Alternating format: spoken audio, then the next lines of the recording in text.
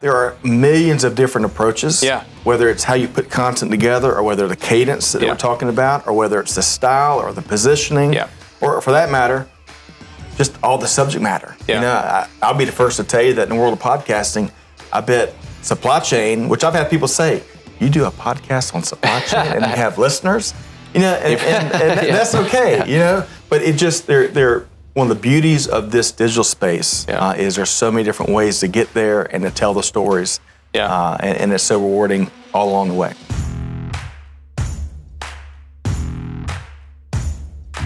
Welcome to IndustrialSage, a free video podcast series all about digital marketing for industrial manufacturers.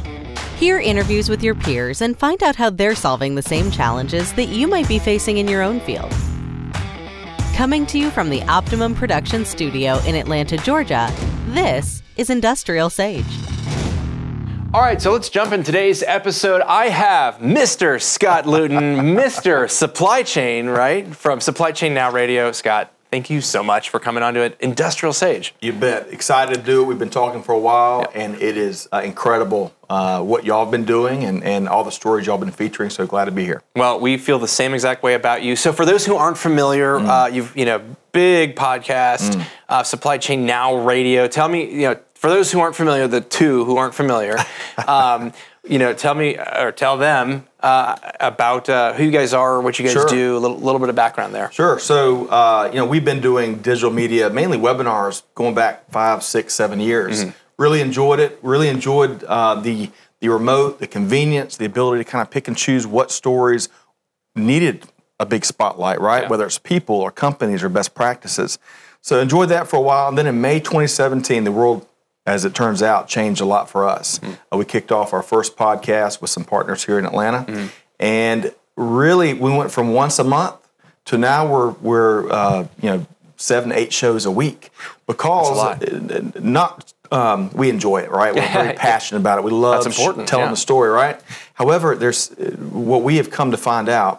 The industry, the end supply chain industry on a whole, has a big perception problem. And number two, a lot of things that make it happen, a lot of things that make packages delivered on your door 2 days later, or be able to send back packages that maybe are wrong sizes, wrong colors, what have you. And really everything that happens in between, that doesn't get any spotlight, no visibility. Whether it's the people that make it happen, or the emerging technologies, or for that matter, the problems that have to be solved to make global business and global supply chain happen. All of that needs more visibility, and that's the basis of our business model. That's awesome. So I'm excited to jump into that and unpack a little bit more. But before we do that, tell me a little bit about your background. Like, how did you? So, are we doing the whole podcasting? You said, but 2017, right? So, what had happened? What was pre-2017? What's your background? So, in a nutshell, I'm born and raised in Aiken, South Carolina. Moved to Atlanta in 2005, I believe. Met my wife Amanda. Father of 3 kids and 2 dogs, Dexter and Ruby. My wife and kids would make sure they get mentioned. And but from a professional standpoint, we've been serving the really the end-to-end supply chain community for over 15 years. A lot of that time has been spent in the manufacturing industry or serving the manufacturing industry. And at the end of the day, one of the things I really enjoyed the most is facilitating forums or dinner meetings or workshops where folks are interacting and they're exchanging ideas. I think in whether it's supply chain or in the business world in general, so many folks and leaders and practitioners are searching for answers and market intel and what have you. And it's been very rewarding, whether it's through industry associations or some of the digital media we produced or some of the other initiatives to help facilitate that. So that, in a nutshell, is my background. And in 2013, we were pushed out of the tree, so to speak.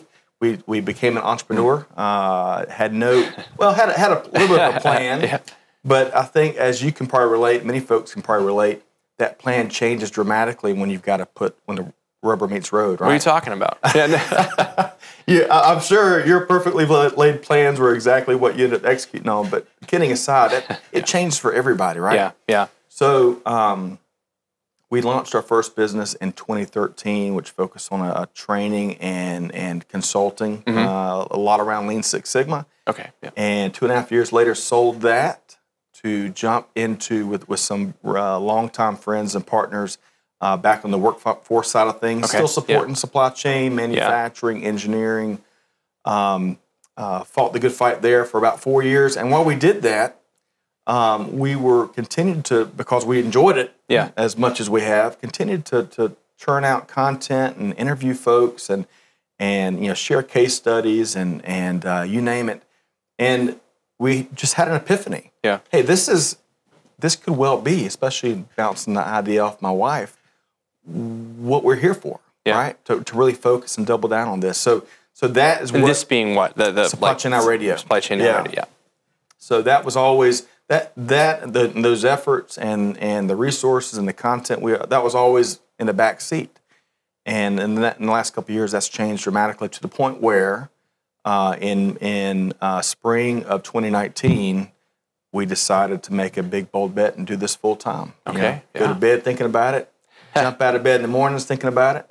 And since that time, we have grown dramatically. We've built a lot of momentum. We've got some new partnerships that we've already launched and more that we'll be launching in the weeks and months ahead. And we're all doing what we absolutely love to do. That's key, that passion piece, right? So you mentioned that you kind of were doing this for a little bit before. What did that look like initially? This is back, the prior 2017 or. So, great question. Webinars and stuff? Yeah, webinars primarily. Yeah. And, webinars and podcasts are terms that are thrown around a lot. And people have all kinds of different notions of what they are. However, what I have found, especially in supply chain, especially where there's so many challenges and things are changing so rapidly, and to get things made, procured, made, delivered, and then even returned, folks are constantly looking for new ideas, and oftentimes they can't step out of their offices to go to this lunch meeting or go to this dinner meeting or what have you. The genesis of our work really was with industry associations, namely ASCM, the Association for Supply Chain Management, especially their APIX channel. We volunteered locally in Atlanta on the board and served as president of the local chapter, and then also regionally with their, at the time, their Southeast District, which served about 33 chapters across the Southeast, U.S. Southeast region. And one of the first things we uncovered is that, hey, these folks, a lot of these folks in some of these smaller markets don't have a chance or the resources or the time to put together monthly dinner meetings, right? Yeah. So first thing out of the box, it's not the most creative thing, but let's do a monthly webinar series, right? Hey, yeah. I enjoyed doing it. We knew how to do it. Yeah. And we felt there was a need. And that really began to resonate. We got a lot of great feedback. We continue to see numbers and more interest in that program. That's what started us down the path to really say, hey, there could be something here that is a business model. And so that locally, that was my personal experience. And then if you look at the industry, the global industry, there is a lot more dollars coming into organizations that are looking for ways. We've talked about this, I think, when you were on our show. They're trying, more and more effort and deliberate effort is and bandwidth is going into how can we tout our capabilities, our capacity, our expertise in a way that's not just a 30-second commercial, right? Yeah, but is in a way that's based on stories and anecdotes and problems and kind of on the human aspect of it all. Yeah, absolutely. It's definitely. I think we're on the very beginning of that wave. To be honest, I really think that it's the opportunity and the need. I think a lot of companies, particularly in the spaces that we're working, they recognize it, but they haven't fully implemented it. Yes. I mean, they're like, okay, let's dip our toe and let's start doing that a little bit. So, well, Danny, I can tell you from all of our interactions through several years now, especially when you were our guest a few weeks back, you get it and you're doing it. And to your point, I think a lot more folks will be following your lead. Frankly, I mean, you get what I really have enjoyed about our conversations is you get that it can't be. I mean, there's some great commercials right now. Right. Yeah. The Apple commercials around the holidays, and those are the first ones that come to mind. Publix are known for their commercials, right? But if you look at a lot of those, none of those our product first. It is the story, right, that pulls you in. Right. And that's and seeing all your work through the years, you get it. And I think a lot of the other sectors and a lot of the traditional industry, I'll call it, they're coming around. They realize that this needs to be a big shift. Yeah. Well, yeah, I agree 100%. I mean, storytelling, and it's I think a big piece, and I think this is what you guys are doing really well, is that it's not about selling. When you think of marketing or advertising, it's like, okay, we got to hit them, we got to sell, and it's super transactional. What you're doing is you're offering that platform for people to be able to really, we talk about, share ideas. Right. I love how you were talking about how, these are busy people, executives or not, what. Everyone's busy, and so the ability to go to one of these dinners or something like that, right? It's really hard. Yes. But there's so much value and there's so much expertise that people have to share that creating these different types of forums, these different opportunities are really where it's at. I think that's what you guys have really done a tremendously great job of doing through the podcast. So. Tell me, you made that transition. What are some of the biggest things that you've learned by doing this? Like maybe from some guests or different things. What are those takeaways? Yeah, that's such a great question. And right when you ask it, I think about the 230 plus podcast episodes and each of those stories and individuals, right? Yeah. But if I had to pick just a couple of things, I think one of the biggest learnings for me has been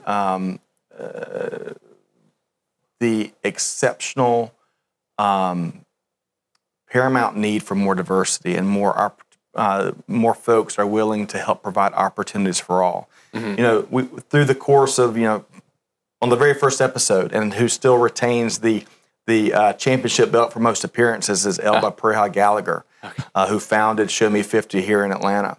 And I have learned so much from Elba and thought leaders like Elba that can not only state the case from a data standpoint of why we need, and it's not just a male and female, it is diversity in all walks of life. But not only can thought leaders like Elba share why the bottom line benefits from diversity, but from a personal experience, we've really learned how the brightest and some of the most capable leaders almost oftentimes can be overlooked and not given opportunities to make a huge impact. And it takes everyone to get working together to really work, and it's not easy, but work to figure out a way to make sure opportunities are enjoyed by all. And very transparently, we're not where we want to be from a, how can we really showcase a very well thought out, wide, I want to say diversity, but I don't think that's a word, Dan. Well, it is now. You can just make it. It's all good. But, we want to continue to diversify the content we produce. I don't think of ourselves and our firm as a marketing firm.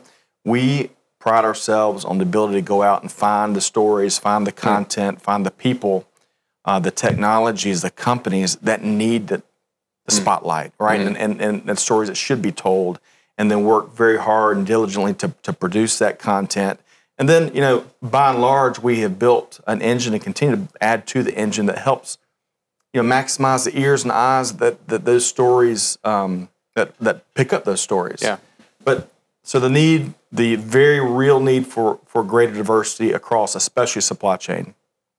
And then, probably the second big lesson learned for me, if I had to pick just a couple, is lip service leadership versus really action-based leadership. Yeah. And this is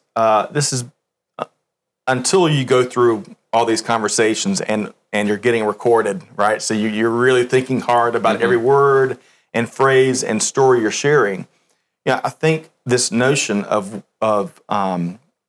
lip service versus action-based is something that's really been core to me for quite some time.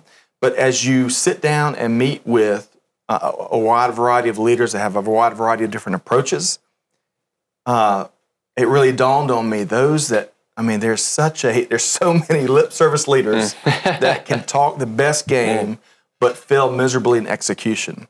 And not only do the leaders fail, but their teams, the organizations, the shareholders, it impacts so many other people versus the folks that not only talk a good game, but more importantly, they make it happen. They do it. The servant leaders, the folks that work hard, not just for the bottom line, but to help everyone win. I mean, that episode in and episode out, we see leadership observations and insights that, maybe someday we can write a book. There's so many of them. I'm sure there's a lot of, I'm sure there's a lot that you've discovered, with that for sure. And that's certainly been my experience, on this side. Although you said 230 episodes? Just over 230. That's awesome. Yeah.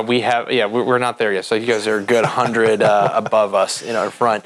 That's the beauty. What you're sharing there is the beauty, I think, of not just podcasting, but digital media. Yeah. There are millions of different approaches. Yeah. Whether it's how you put content together, or whether the cadence that we're talking about, or whether it's the style or the positioning, or for that matter, just all the subject matter. Yeah. I'll be the first to tell you that in the world of podcasting, I bet supply chain, which I've had people say, you do a podcast on supply chain and you have listeners, and that's okay, but it just, they're one of the beauties of this digital space is there's so many different ways to get there and to tell the stories. Yeah, and it's so rewarding all along the way. Yeah, no, absolutely. Again, same shared experience. You're like, what, you, huh? This? Okay, I don't know. I don't know about this. No, but it's true, and it's really it's that ability. I think you keyed on something important, giving the spotlight. And having that ability for those companies, those organizations that need it, or they've got amazing innovations and different things that are going on. So.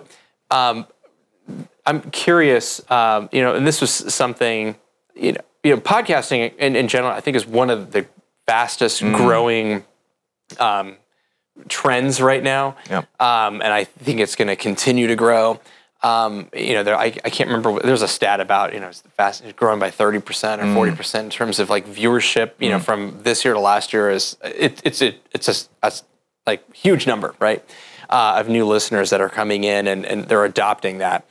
Why do you think that is the case? What I love about it and what I believe is a tailwind for the podcasting industry is, number one, it's the democratization of content. Whether you have $10 to spend or $100 to spend, we'll call it, versus $1 million, you can jump in and you can build content and have your voice heard, or seek out the voices you want to have heard and publish. There's a very low barrier to entry, which we love about it, and I love about the industry because there's so many folks that don't have the resources that have stories and perspective that need to be told. So I think that's one of the big tailwinds. I think again, I'll defer to the marketing geniuses in the room. But I think that the spoken word and also the video word continues to. I mean, it's not like it's been this week, but for years it's continued to garner more and more influence. And if you look at how consumers want to consume the content, the spoken word and via whether it's audio or video, that continues to dominate, especially as we see some of the generational transfer. Influences take root, which we talked about in the last conversation. One last thing. When I think about podcasting in particular, if you live in Atlanta, you know traffic well, right? Really well. Yeah. Some days a lot more than others, right? Yeah. And I think I won't attribute this to the generational transfer, but I think in general, many folks are, especially professionals, are looking to maximize their time, right? Oh, beyond a doubt, yeah. Whether, so while they're making an hour and a half commute for some, or 30-minute commute, or they're spending that time in the gym, or maybe they're in a dentist's office waiting that proverbial, hour before you're being seen, which Amazon effect's changing, by the way. On demand is where we're going, right, for everything. Yes. Folks are using that time differently. And one of the ways that they're using that time is by the consumption of podcasts. So I agree with you. I think while podcasting has been around for a long time, I think we're still kind of in its infancy in terms of just how many players will be there. We've seen some big bets here recently between Spotify and many others that are doubling down on the investment in the space. And I think some industries, including the end-to-end supply chain industry, are still really in their infancy when it comes to how they're leveraging it doesn't mean that it's invisible. There's plenty of outstanding companies involved in supply chain that have great digital products. Yeah. However, many of them are product or service first. Yes. And they're not agnostic. Right. And if they're not agnostic, I mean, who wants to listen to an infomercial? Right. That's exactly an hour into their commute, right? Yeah. I love Ron Popeil, right? I still love some of those infomercials. Set it and forget it. Right. But that's tough to listen to day in and day out. Oh yeah, exactly. Yeah, I think there's an element of value, and I think, as you mentioned on there, it's really just the way that you kind of buy now, and then pairing in that shift. It's like everything's. You mentioned the Amazon effect, right? On demand, we want that, and I think that as that experience that we have is, whether you're buying a consumer product or even a B2B product, that's changing, and that expectation to have it. So the net is that we are self-educating. And so if this is a way that we're now buying, and it's not, I don't want to hear the infomercial. Right. We got to learn how to provide value and share that expertise. I think that's just a fantastic way of being able to do it. I love podcasts, but I don't listen to them as much as I should. I'll have time. I'm on the phone, like in the car. Well, hands free, by the way. There's that saying that the shoe peddler that wears holes in his shoes. The right? kid that has yeah. Whatever that saying is, I usually butcher all the cliches. But there's so much truth there. We are. I believe we're kindred spirits here. We're so busy spotlighting and creating content on all these great stories and these great people and these great companies that rarely do we. At least I don't have. I try to. And when we're not doing that, we're doing quality checks on what we have produced. I think you get a pass for that. Okay. Right? I think good. you're creating a lot of, right. for sure. But one other component I think that's really important and driving digital media, including podcasting, is the global consumption, right? Yeah. If you look at, I want to say we published in the 230s when this interview airs, maybe. So if you look back at episode 1 and maybe the first 100 that we did, we were very internally focused, especially in Atlanta, especially what's right here. And based on feedback we got and other opportunities, we said, we've really got to cover the global end-to-end supply chain industry, right? And let's not have every story, as much as we love Atlanta, supply chain city, how can we really broadcast from here versus broadcast on here all the time, right? So with that shift and with some of our content shifts and some of our other partners, both internally and externally, as our team grew, we've continued to really diversify that thought leadership to where one of the things as entrepreneurs, we measure ourselves in a variety of different ways.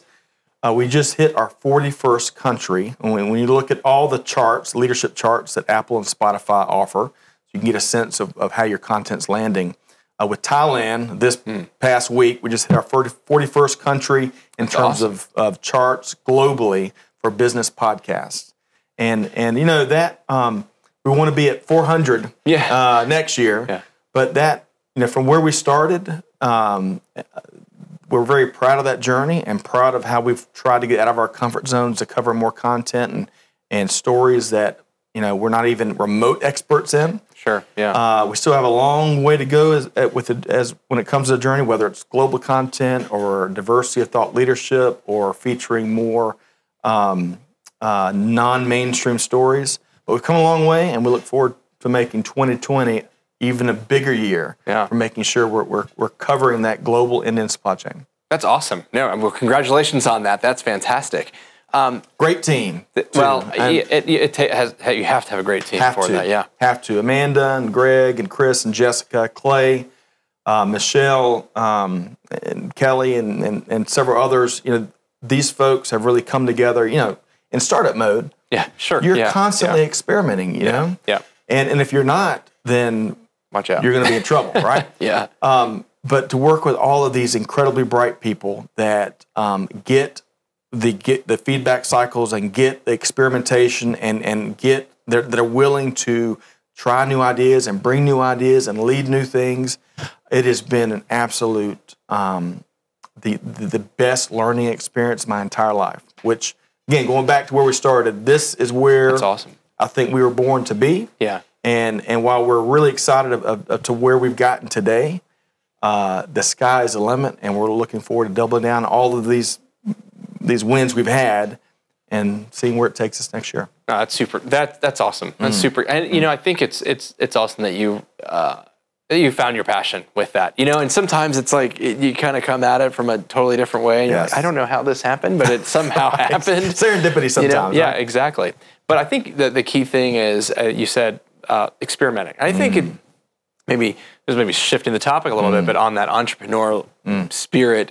And I think that there's always in your DNA that I'm guessing that even before you said you got pushed out of the tree, or I can't remember what you said there, that there was that, I'm guessing that sense of experimenting and just like always looking for something a little bit different, and how can I even, maybe I've got a traditional 9 to 5, but how can I do this still different over here or that? Was that something that, did identify with? So I think there's two things I think of as I listen to kind of how you're posing that question. I think number one, I think I saw a Harvard Business Review article that, based on research, showed that entrepreneurs have more faith than many other aspects. And I didn't really think about that until I sat back and said, based on all the conversations and the collaborations, that probably is something there.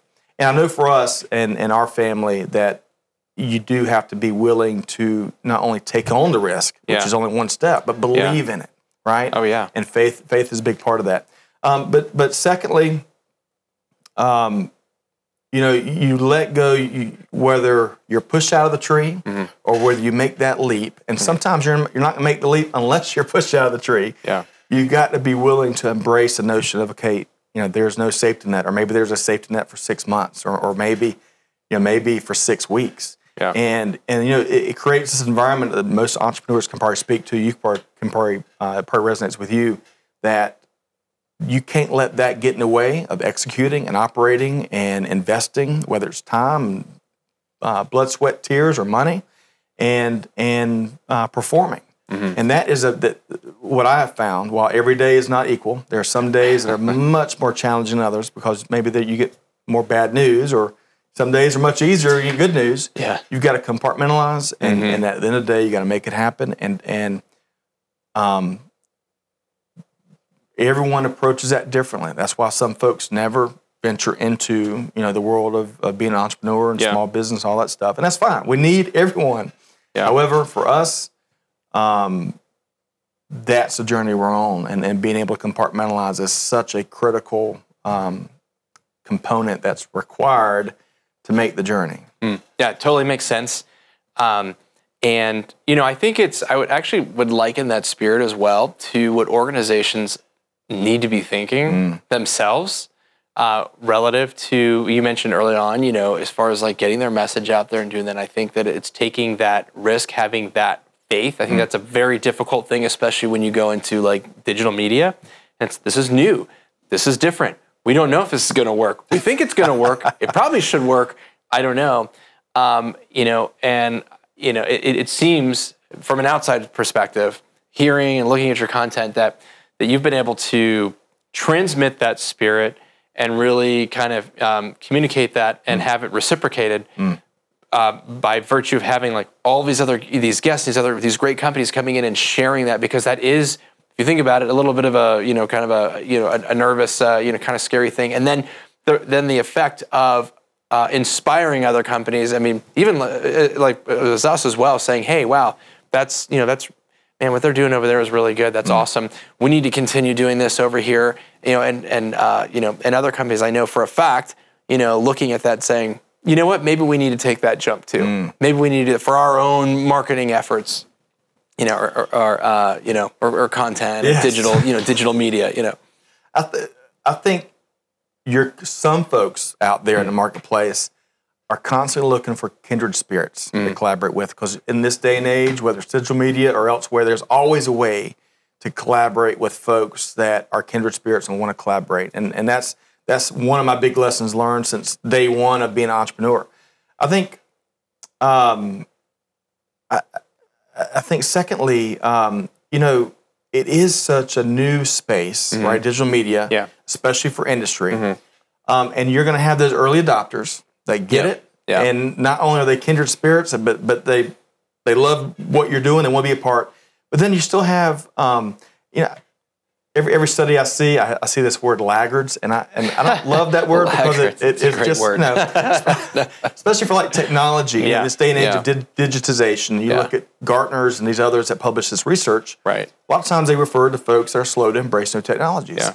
So there are lots of folks that are slow to embrace digital media, and I guess the way whether it's what we've seen or how we're geared, I believe that social media and your digital footprint that exists, that you've got to cultivate, right, and very very intentionally and deliberately. These days, I see that as the website 20 years ago, where it becomes table 100%. stakes. 100%. No, I agree 100% with what you're saying. That's the opportunity. It's a land grab, the table stakes right there. It's wide and it's open for right now. It's not going to be. There's a limited window and opportunity. That's right. Yeah. So either you get it and you're with it, even if it's not how you're geared, even if we pick on the 80s all the time because we probably both grew up in the 80s. Even if you're geared like it's 1985 and you're enjoying your Christmas vacation and you're going to stay right there. Right. The world is changing at a pace that arguably has never been seen before. Yeah. And the same thing applies with getting your message out there, whether you're a service company or a manufacturer or 3PL or logistics firm, you name it. Many professionals and leaders are quick to wrap their head around that and embrace it and figure out what needs to change.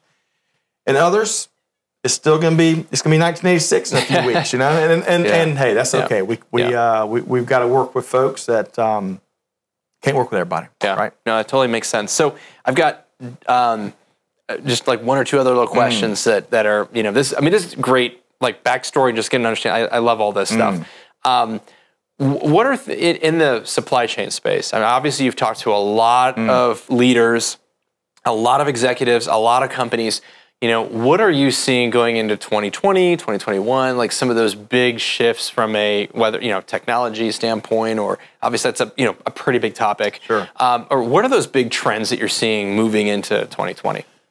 Such a great question, and that's one of the questions I usually wrap up with in a lot of our episodes. and now I feel how the tables are turning. Yeah, right? I totally turn the tables there. Yeah, no. Well, so here's some general observations, and this comes from lots of conversations, lots of different initiatives. We were on a supply chain talent webcast a few weeks ago with some folks I deeply respect.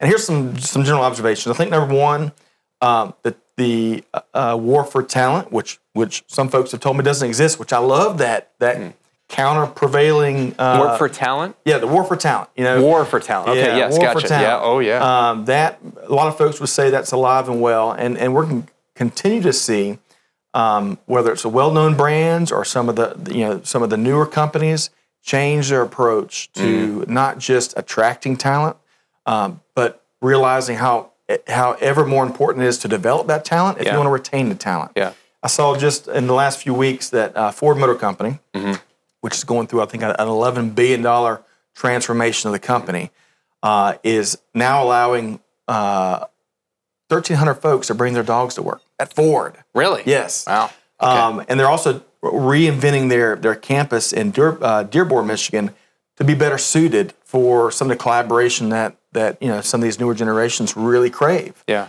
And that's Ford. Yeah. Right? And so I think you're going to continue to see a lot of organizations reinvent how they attract and retain talent, which is great. Right. Hopefully, in that same vein, and maybe inarguably, because millennials are now the plurality of the workforce, and Gen Z is right behind them. I heard a great supply chain leader that on this webcast say that millennials are constantly dumped on. And that is well put because they are. You go to an industry event, and if you're there all day, you're going to have at least 3 or 4 conversations where folks take a pot shot. And we've got to change that as an industry. We've got to from a supply chain standpoint, we've got to change it. We've got to embrace it. We've got to figure out what we need to do to better embrace and engage all the new generations that are coming to the workforce. So I think that will continue to be a trend. And then from a technology standpoint, I am no technologist, but as you might imagine, supply chain is technology these days. It drives a lot of our conversations. AI is what I've learned is for months we heard of it as still future state and what's around the corner. Yeah.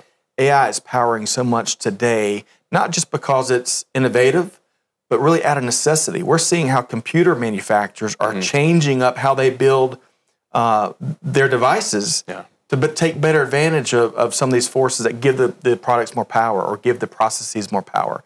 AI is it's incredible to see how active it is and how supply chains are getting time back and resources back by very practically deploying that. Blockchain. I think it's, as we may have joked about when we were together last, I think it's federal law to drop the word supply chain, blockchain in any and every supply chain conversation these days.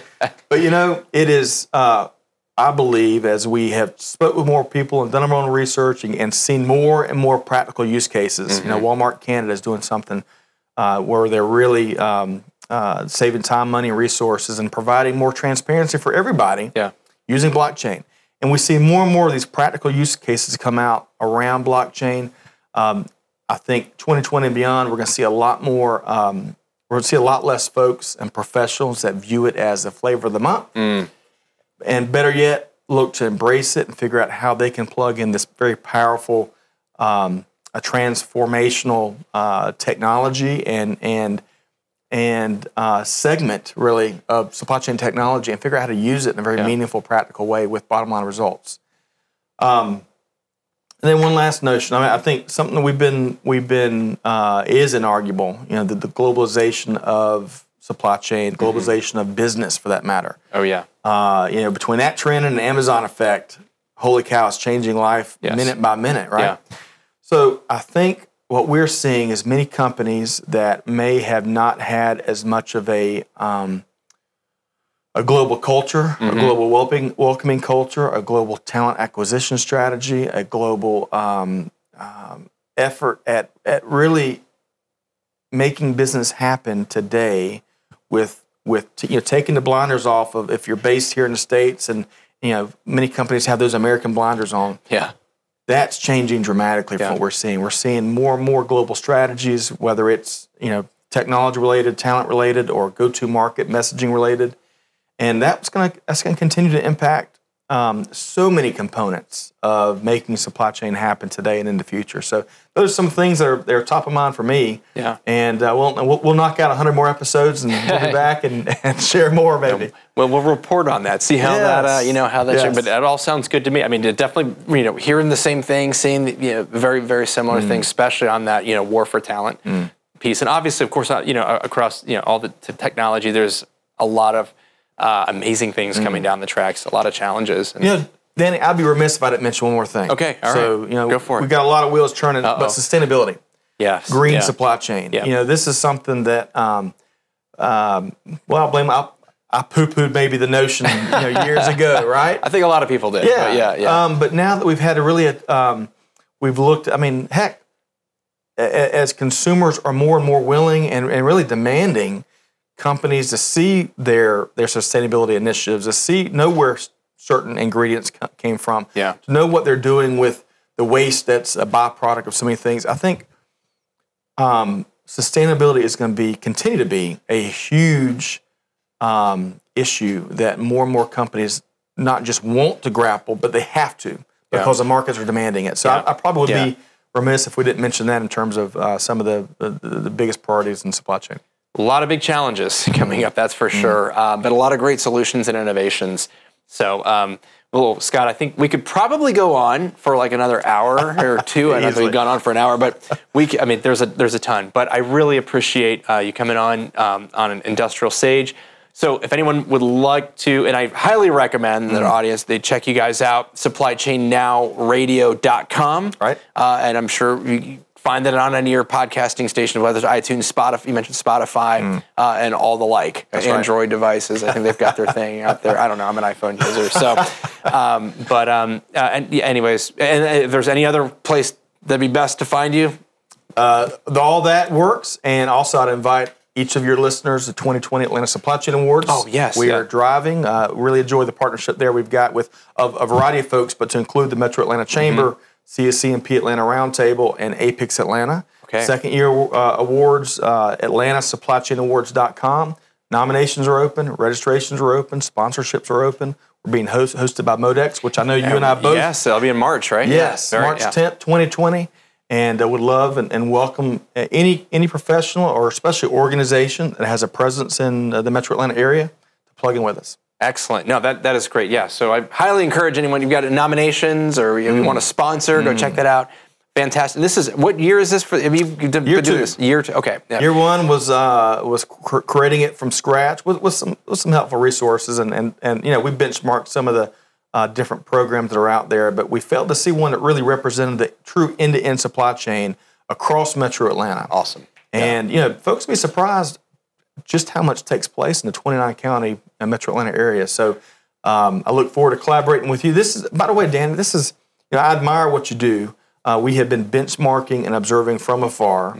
I'm glad now we've just, in the last few weeks, been able to really sit down and catch up meaningfully. Absolutely. But if you're listening to this and you're still figuring out a way to plot your path forward from a go-to market messaging, from a storytelling, from how can you put what you do in front of more people effectively and successfully, Danny is an incredible resource. And I mean that very genuinely, and I look forward to our continued collaboration. Well, I really appreciate it. Thank you very much. The feeling is very mutual, so we feel the same way about you guys. Thank you so much for coming on. All right. Thank you, Danny.